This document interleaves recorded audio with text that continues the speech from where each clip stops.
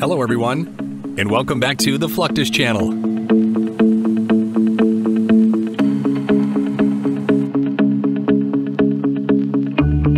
Unmanned aerial vehicles, unmanned aerial systems, or remotely piloted aircraft are colloquially referred to as drones.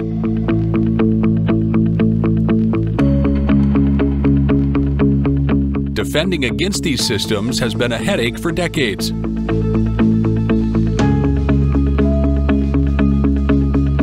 Let's look at some defensive measures, such as how the U.S. deploys sophisticated new missiles to shoot down these enemy drones.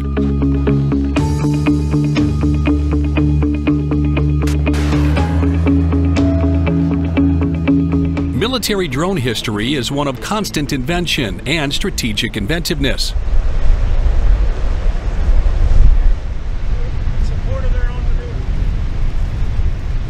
The trip started during World War I with the development of the Kettering bug, an early effort at an unmanned bomb.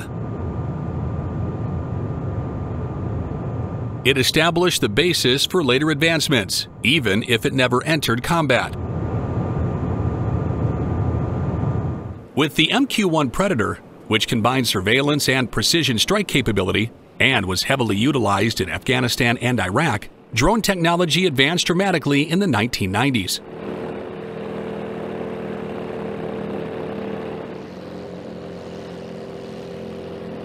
Especially the MQ-9 Reaper, the successor of the Predator, built on these features and became a major apparatus for U.S. military operations.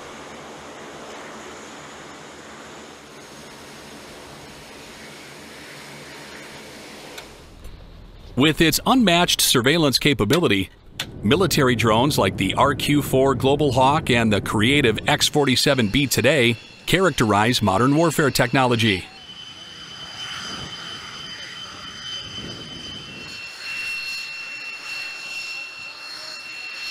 As aircraft improved from about the 1930s, better training was needed for air defense artillery to engage aircraft flying at higher altitudes.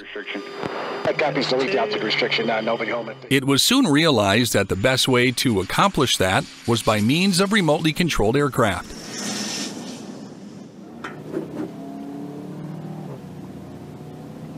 Out of this need, the target drone was born.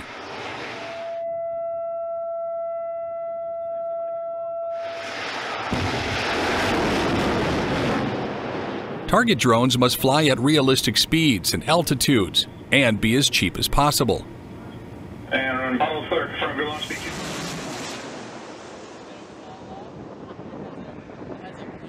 One way to keep costs down is to abandon landing gear systems.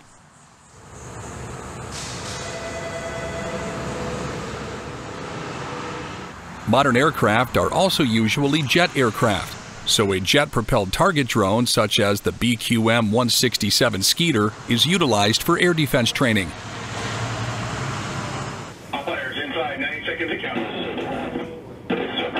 To cut down costs, the Skeeter is launched from a ramp with a launch booster motor, which falls away, and the drone continues under the power of its own turbojet.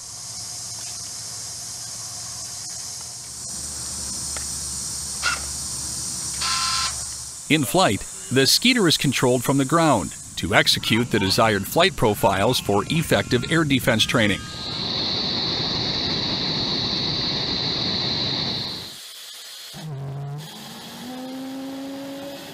To protect against low-flying aircraft, the FIM-92 Stinger infrared homing surface-to-air missile went into service by 1967.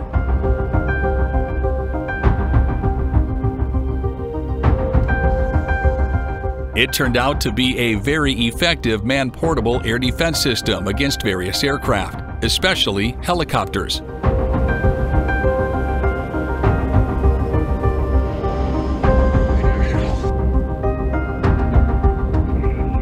A good example is how it was used by the Mujahideen in Afghanistan against Russian Mi-24 attack helicopters.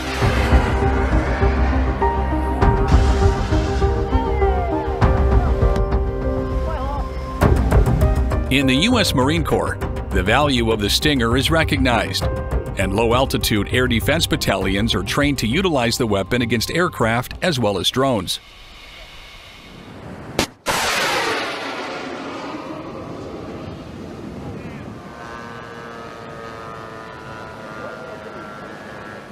MQM-170 Outlaw drones are launched for a live firing exercise.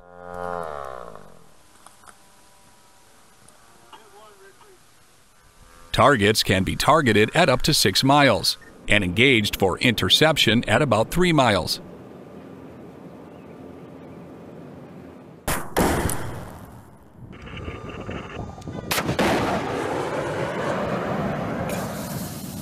An ejection motor allows it to clear the launch tube and operator before the 2-stage solid fuel rocket ignites, and it steers the missile to its target to engage it with a proximity fuse.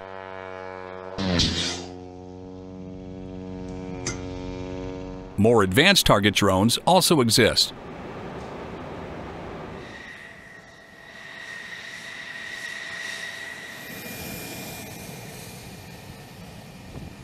Systems like the QF-4 were basically F-4 Phantoms that had been turned into remote-controlled aircraft.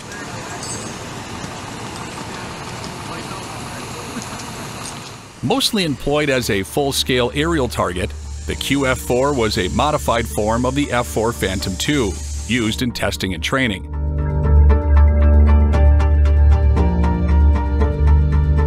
Conducting live fire drills and assessing the efficacy of new weapon systems was its main purpose while operated remotely. For pilots and missile systems, the QF-4 offered a reasonable target that increased tactical proficiency and battle preparedness. It gave the aging aircraft a new use, instead of simply sending them to the boneyard. In 2016, the QF-4 was retired as a target drone. To replace the QF-4, the U.S. Air Force turned to older F-16 Fighting Falcons and began turning them into remote-controlled units known as the QF-16.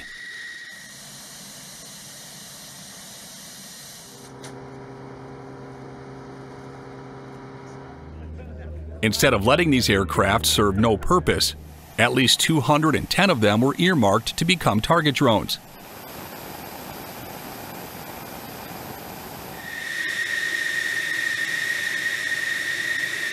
Maintenance and regeneration personnel at Davis-Monthan Air Force Base remove unnecessary manned systems and replace them with advanced remote control systems.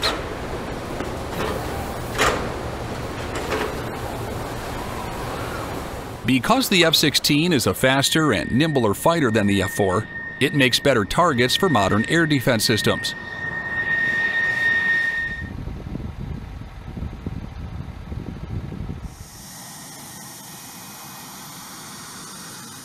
We are regenerating the F-16s out of storage. These are going to be the drones, and they are for realistic training for the pilots.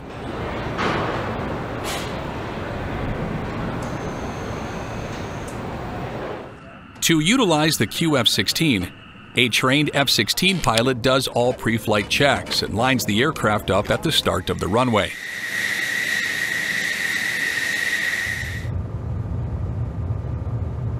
Control is relinquished to a member of an aerial target squadron who takes control of the aircraft remotely.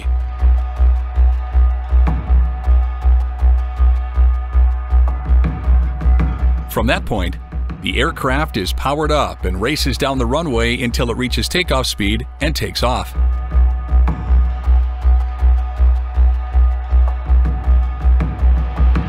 Once airborne, the landing gear is retracted, and the operator is free to perform the mission.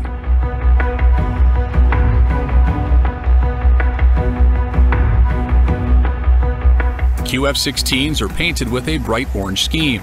This helps distinguish them from manned aircraft visually.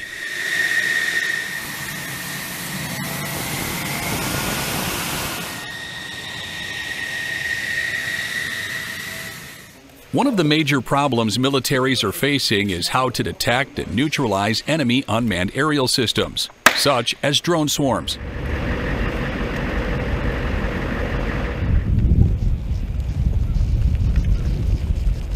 Raytheon has tested an anti-UAS missile system called the Coyote, using two different radar systems, the KU-RFS precision targeting radar and the KU-720 mobile sensing radar.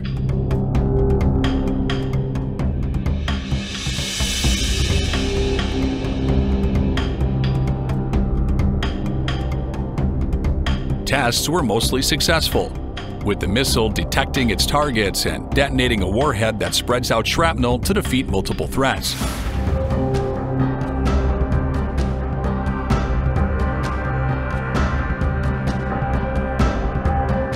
Even with successful systems targeting single drones, drone swarms present a greater menace.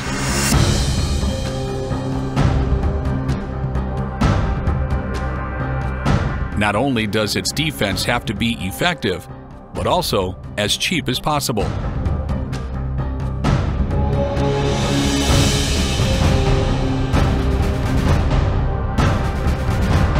A system showing a lot of promise incorporates a high-power microwave and is designated Leonidas.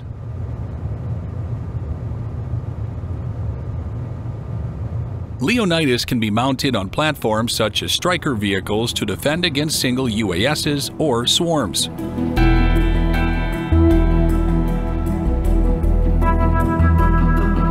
By throwing off their electronic systems, microwaves can neutralize drones or drone swarms.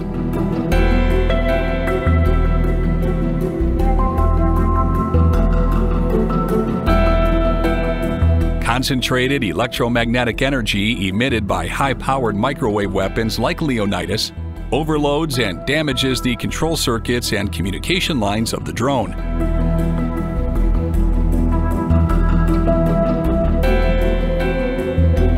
Perfect for defense situations, this technology virtually stops drones mid-flight without causing physical harm.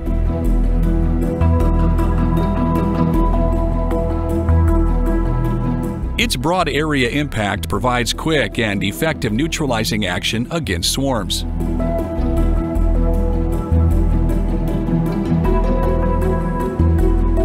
A company called Anduril has another solution against drones.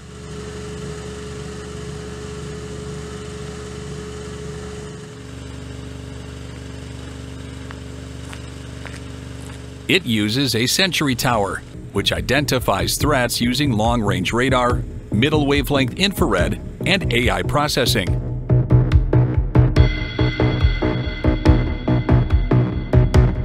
This system can detect the target and even the location of the operator.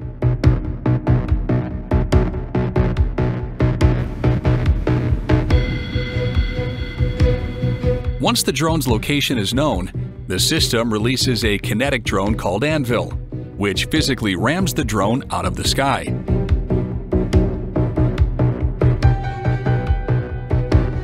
The entire system is called Mobile Sentry and allows defense from drones from remote locations. A line of these can be set up without personnel at the site. The operators can detect and engage drones from remote locations.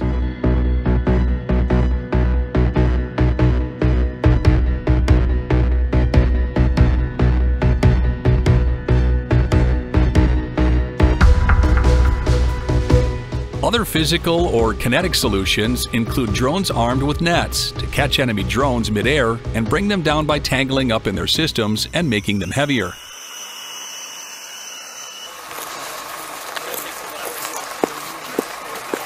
Once caught, the drone becomes unstable and crashes.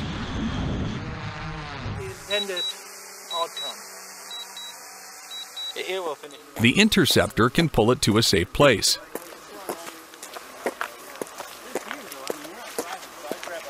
This approach is good for sensitive locations or metropolitan surroundings, since it reduces collateral risk and damage.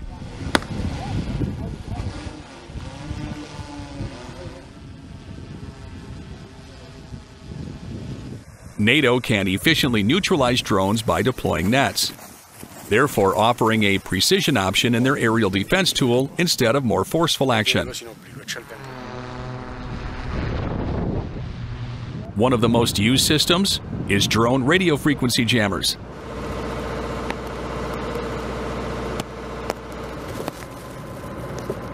By jamming their radio transmissions, the handheld counter-UAS Battelle Drone Defender disturbs the command and control links of drones. The Drone Defender drives the drone to go into a fail-safe mode, that of landing or returning to its operator, by sending an electromagnetic pulse.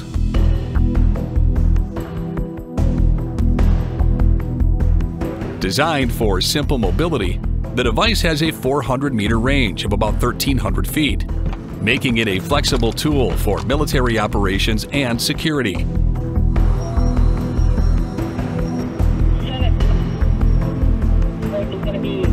Unmanned aerial systems offer additional attack options, but also leave opportunities for enemy offensive actions.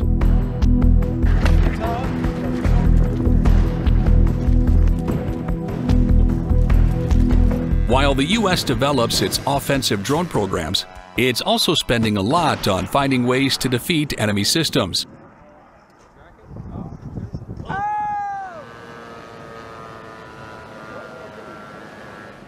These range from kinetic options to microwaves, radio jamming, and various missiles.